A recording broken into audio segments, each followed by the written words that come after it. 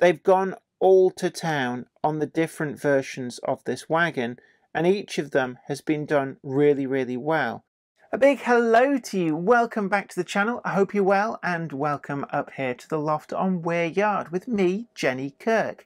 And today we're going to be taking a look at the new range of Chaldron wagons which have arrived ready to run from Accurascale, and these really are a surprising addition to the ready to run market. Now the Chaldron wagons really do go back to the genesis of the railways. In fact, they predate steam locomotives, going way back to the 18th century, where they would have been pulled by horses on the wooden wagon ways. Now Chaldron was originally a unit of volume, and that was pretty much what these carts were, and we'll delve into that in the review video as we go on through. But they were updated a little bit over the years, but I suppose it's testament to just how versatile and reliable these wagons were that even into the very late 1970s at Seaham Harbour there were a few left as internal users to go underneath the staiths to retrieve some of the coal that fell through there, because they really were the only wagons that could get round those tight curves. And that is quite amazing that these wagons had a lifespan of, well over 100 years, although the design that Accurascale have done is probably from the 1870s onwards rather than those at the genesis of the railways. Not content at tooling up this really quite iconic prototype, they've also tooled up for a number of detail differences. Effectively, this is at least 2, if not more, wagons in the range, with a host of different braking levers, greedy boards, and also wheel types to boot. They've got some really quite interesting magnetic couplings, and all in all, this is a very out there package from Accurascale, pushing the boundaries of what you can do ready to run. And I'd like to thank them for sending over 3 different packs to allow us to take a look at the majority of the different detail differences today. We've also got an affiliate link down below to take you to Rails of Sheffield, where you can pick these up at what we believe to be some of the best prices available there on the internet. So if you really like the look of the wagons today, do check that out to pick up yours today. But come with me in association with Trainer-Matic, makers of DCT decoders and accessories that are designed by enthusiasts for enthusiasts.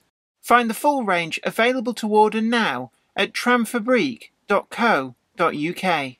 Additional support comes from Rails of Sheffield. Sell to the name you know and trust. Buy, sell or exchange any age or any gauge. Rails will take everything: locos, coaches, wagons, track work, controllers, accessories. In fact, they'll take absolutely everything. Check them out today at the link below. So come with me and let's take a look at this really interesting range of all new Chaldron wagons from Accurascale.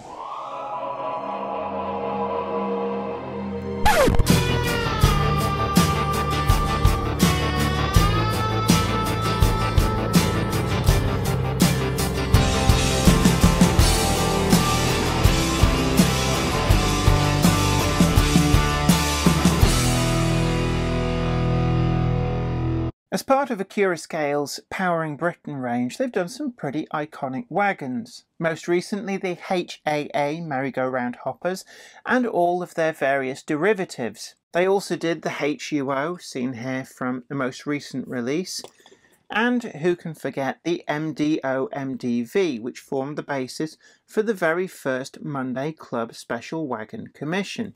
But I suppose one of the most unusual wagon types is the northeastern area Chaldron wagon, and so it was very much a surprise when Accurascale announced that they were going to tackle this quite unique wagon and bring it out ready to run.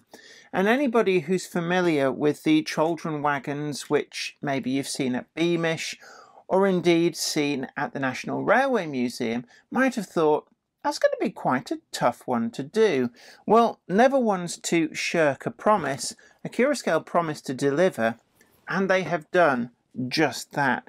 And I'd like to thank Accurascale for very, very kindly sending over 3 different packs of the Chaldron wagons, and the reason for this is because there are a number of different detail differences that they've tooled up, and hopefully across these 3 packs we've got the majority of these different differences, which go to show that they've not only brought out a Chaldron, but they've brought out the versions of the Chaldron that allow the variety that would have been seen in the northeast of England for probably well over 100 years. And it's quite a surprise, and certainly there is pictorial evidence to back this up, that some of these wagons were still in commercial use right through into the late 1970s at somewhere like Seaham Harbour, where they were actually utilised underneath the staithes for collecting up all the coal that had fallen through. And the reason that they were still using these is because they're so small that they were the only wagons that could get around the really tight radii of track. The different versions that Accurascale have sent over, we've got Northeastern Railway P1 Chaldron's triple pack, catalogue number ACC 2800A, and this is the Northeastern Railway era, and helpfully put on their era too. So I could imagine these running with the J72 from Bachmann has been available in that very, very pretty Northeastern Railway green. And whilst it might look a little bit too pretty to go with these, that's certainly a livery that would match. And also there is the forthcoming TMC G5, which will make a really good accompanier to these as well. And don't forget a whole host of private owner type locomotives from the W4, the B2 Pecketts that come from Hornby. We've also got the Andrew Barclay 2 from the Hatton's Originals range. The other packs that Accurascale has sent over, we've got the Pontop and Jarrow Railway ex-Northeastern Railway P1 Chaldrons with early Shildon-built Chaldron triple pack ACC 2803D, again suitable for the era 2.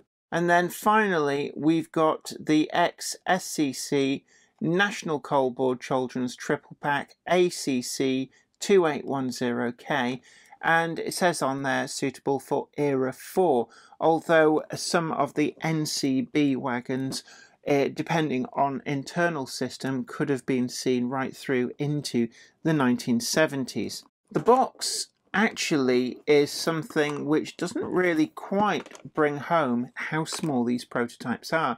It's the standard sized Accurascale box, and that's why it's quite big for what you're going to now see inside. Just 3 wagons. There's actually room enough quite comfortably for 6 in a box. And if we take these out, we do have a certificate, a limited edition certificate for each of these, signed by Stephen McCarran and Paul Isles from Accurascale. And this is number 177 of 333. So effectively there would be 1,000 NCB wagons in this particular run, and because they come in triples, we've got 177 of 333. We also have, again, a really, really nice and quite comprehensive booklet on the prototype history, and Beamish is probably the best place to go if you want to see these in a prototypically accurate environment. And certainly on the colliery system that they've got set up there, it really does look the part for late 19th century with some of the locomotives that they use there. And of course these really came about because weighbridges were just not used in the Great Northern Coalfield in the mid-18th century. Essentially the technology was too expensive, it was too difficult to maintain, certainly in these industrial kind of places, and really keeping that accuracy would have been really difficult. So because coal has a fairly consistent density, that means that if you fill a wagon with coal, each time it's pretty much the same tonnage of coal that's going into that wagon. And that became the origin of the Chaldron as a unit of measurement, although the later Chaldron wagons, they kept the nickname but did gain a little bit of capacity either through the use of greedy boards which is something that you often see on coke wagons. It's a whole load of staves and crossboards around the top to allow the wagon to be loaded higher and therefore be a bit greedy on the amount of commodity that you could carry within them.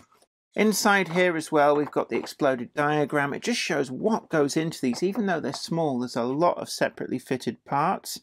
And we've also got an assortment of prototype pictures, not just from Beamish, but we've also got some here at Seaham Harbour, which we mentioned before, giving an idea that these with the HUO type wagon, there in the background in NCB livery, and we've got the Chaldrons in the foreground. And there's a lot of options for a really quite small, compact shunting layout that you could do, making use of these as a really gritty, internal user colliery type layout for the northeast. Separate out the blister pack.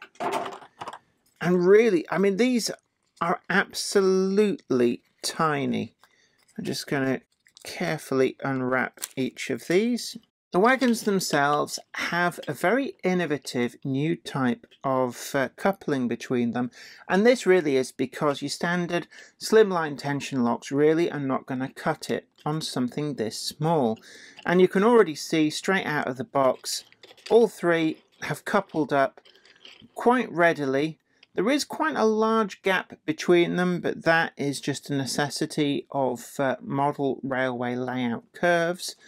And in case you're wondering how you're going to connect these to a locomotive, each pack then also comes with a pair of couplings which just go straight into the NEM pocket of your locomotive, and it makes them a really easy attach. So to go with these, something like a Andrew Barclay, and all you have to do is literally just pull out one of the couplings from its NEM pocket and then just slide in carefully the appropriate coupling to match. And that goes all the way back in, just until you can feel it just click into place. Just like that. Incidentally, these also, so I'm told, match up perfectly with Hunt couplings. So if you're already using Hunt couplings, these are perfect to be compatible directly with those. And with the locomotive cooked up, it really is just a case of bringing the locomotive close enough to the wagon and they just automatically couple up. If you want to uncouple them, just pull them apart gently. It really is quite easy to do, and you need to get within about maybe 15 millimeters, and then you'll just see those couplings automatically jump together.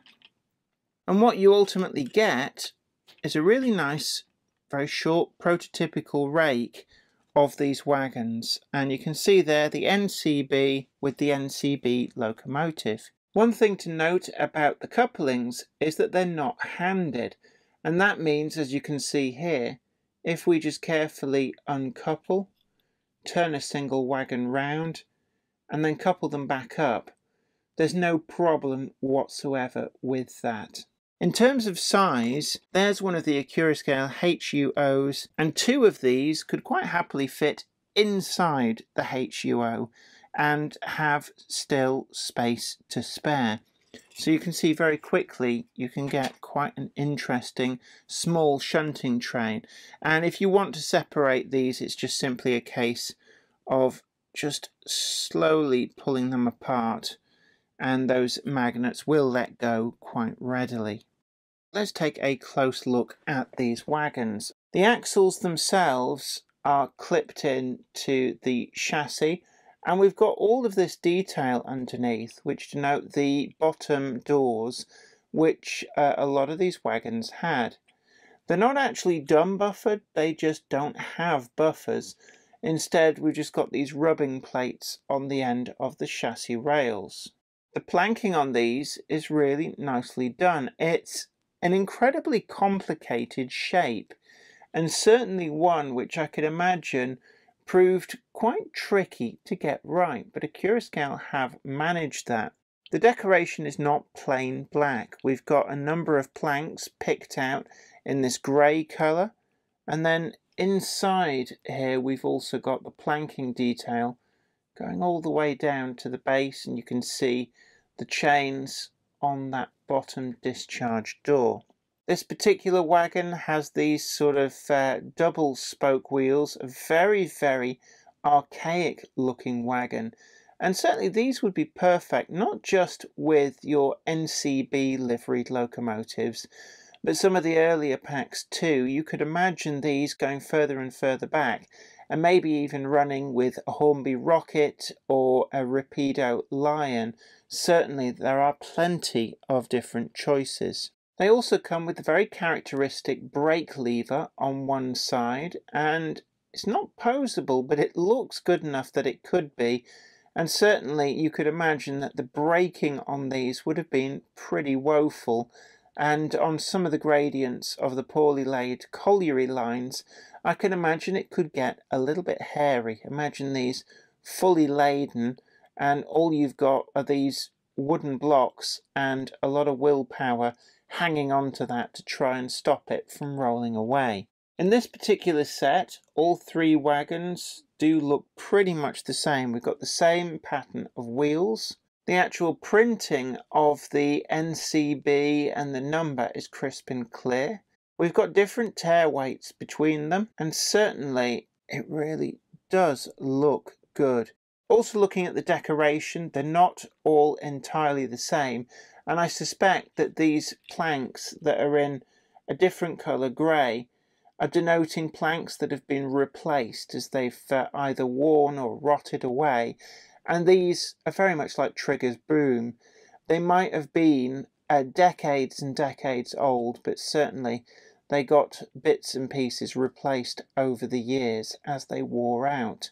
Looking to the next set of wagons, we've got the Jarrow Railway ex-North Eastern Railway wagons, and certainly the North Eastern Railway were big users of Chaldrons in the 19th century, but very quickly whittled that down, not necessarily by scrapping lots of them, but simply by selling them on to willing industries who wanted to make further use of them.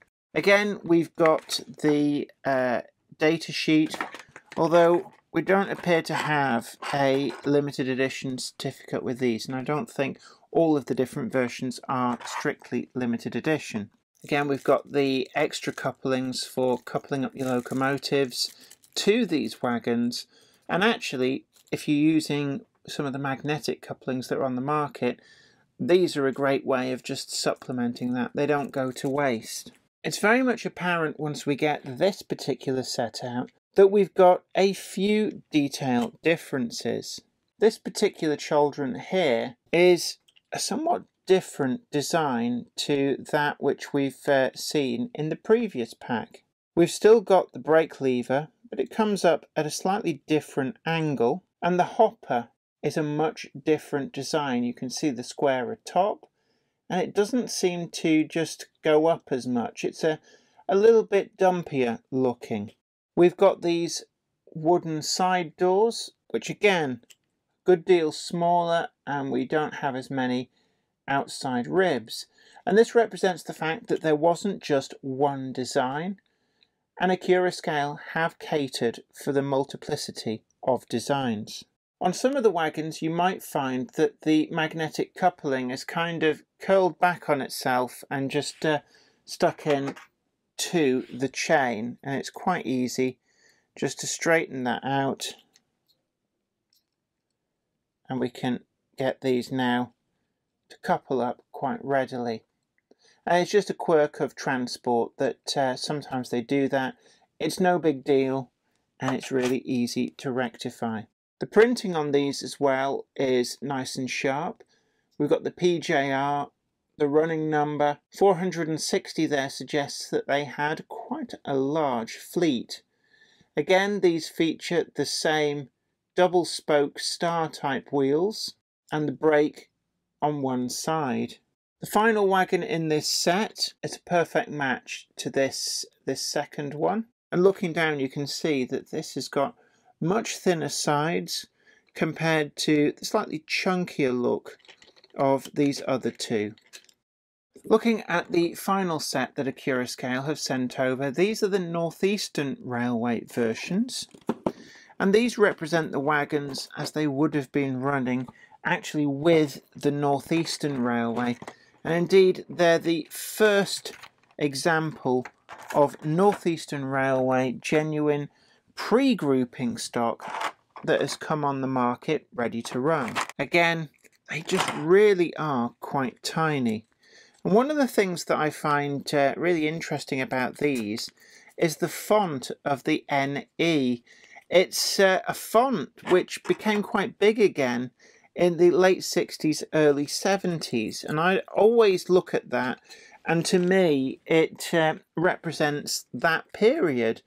But it's quite interesting to see that the font is probably 100 years older at least. Looking across these, I know that the range does include some different patterns of wheels, and I was hoping actually that some of these might have been a little bit different, but unfortunately all of these do have the same pattern wheels, so I can't show you some of these sort of S-shaped and the straight spoked, which I believe they have brought to the range.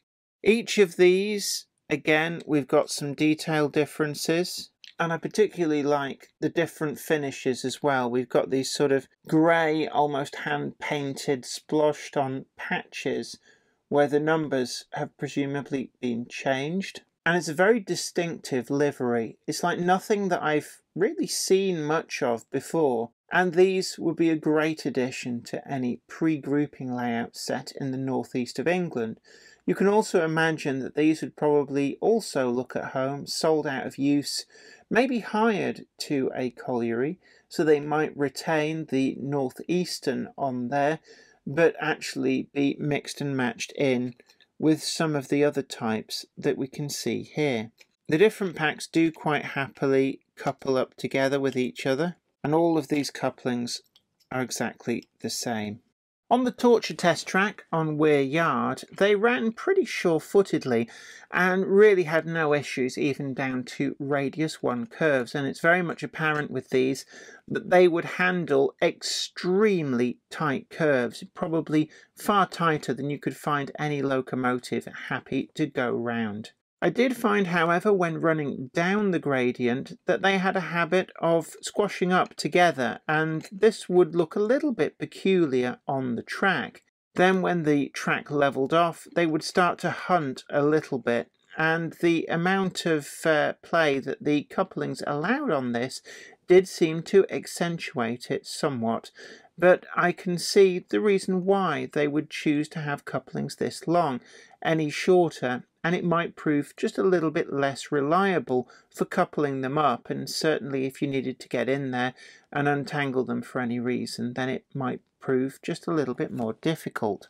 They held the track remarkably well, and this full rake of 9 posed no great issue for that Andrew Barclay locomotive that I used, which is otherwise foxed by more than 3 of a more conventional sized wagon such as the HUO.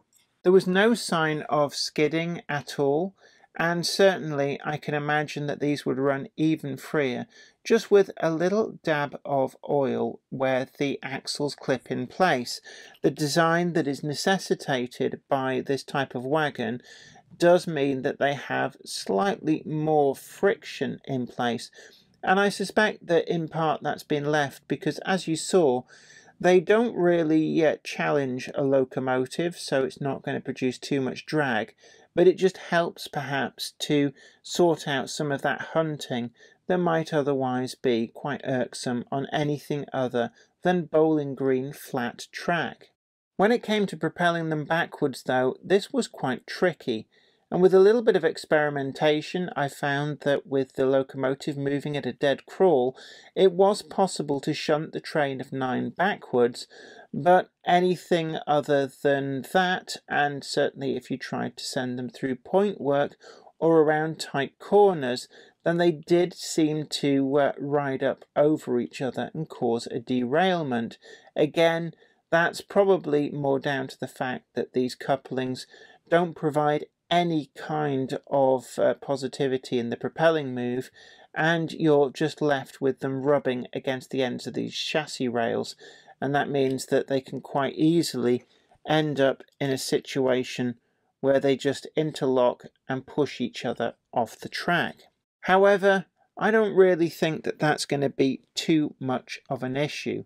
They do look great trundling around the track, even though they are quite light. I think that adding a load perhaps of real crushed up coal would really improve these, and a quick brush over with weathering powders too, even just to take the edge off the shine, would really help them no end. And there's already been posted some amazing photographs online of new owners of these that have done just that with some great results, and certainly that's something that I may consider for these in the future. So we turn now to the scores. First up is build quality, and actually I'm really impressed at how well these have been put together. They're quite strong and resilient, even though they don't actually weigh a huge amount, and there are a lot of extra details like this very, very fine chain, which is quite resilient even to my ham-fisted poking around. There's more there as well.